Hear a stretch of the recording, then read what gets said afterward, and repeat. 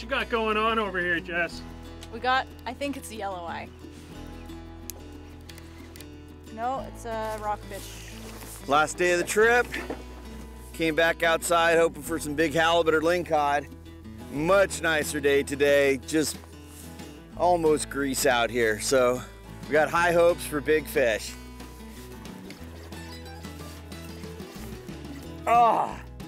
Just switched from the big jig over to a Lucanus.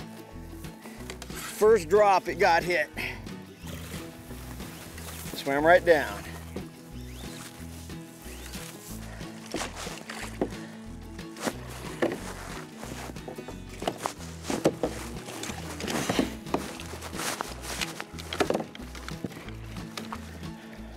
Really? You gotta spin everything up? Woohoo! I will take it. One of the very cool things about a place like this, you know, we don't kill a lot of fish, but man, these are good eating. So they will fillet it up, vacuum pack it all up for you, and send you home with a nice box of fillets. So we'll have some good eating from this guy. Lingcod is delicious. Oh, nice, dude. Little ling, ling, ling, little ling, ling, ling, ling. Sweet. Yeah, I just tried the new lure, dropped it to the bottom, felt a couple taps, and it worked like a dream. So we're watching the boys here. Oh, little vermilion. Little color. Nice.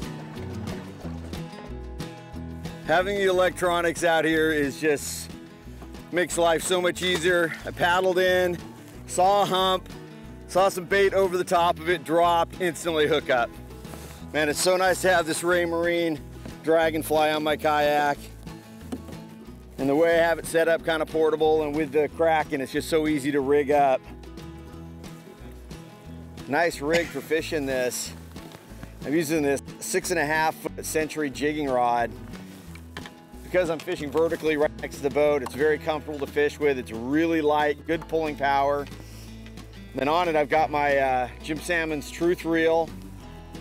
You know, for the small fish, it's a little overkill, but you never know. Here you might hook into a big halibut, so having a little bit bigger reel, even though some of the fish aren't that big, is really nice. I got it loaded with 80-pound Seaguar threadlock braid and then 60-pound Seaguar fluorocarbon leader, because again, you might get into a bigger fish.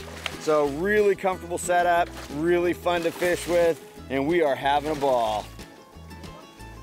Digging up the side of the boat, picked up a nice little lingcod. Oh, here we go. This was on the drop. Feels a little better. Oh yeah, this feels better.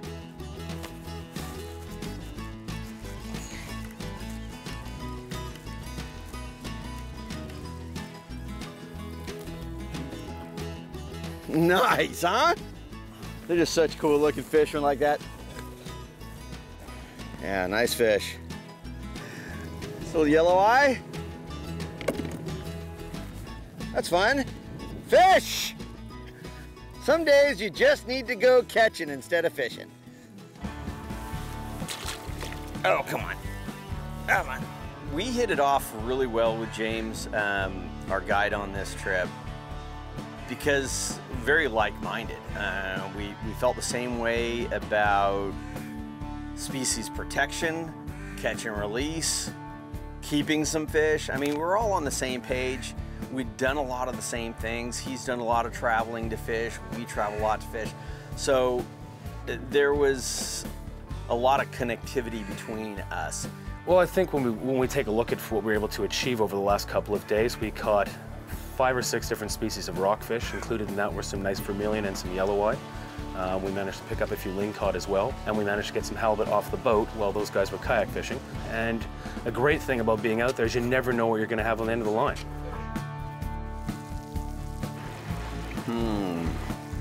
Hour ago, this fish was right out there. Now it's in my belly. The fishing that we've had, even when they're saying it's the slowest year they've had in 8 years, we had great fishing and had a great time. The wildlife, you know, I've never been up close and personal with bears, and we had that a few times. I've never paddled right next to sea otters, and I was able to do that on this trip.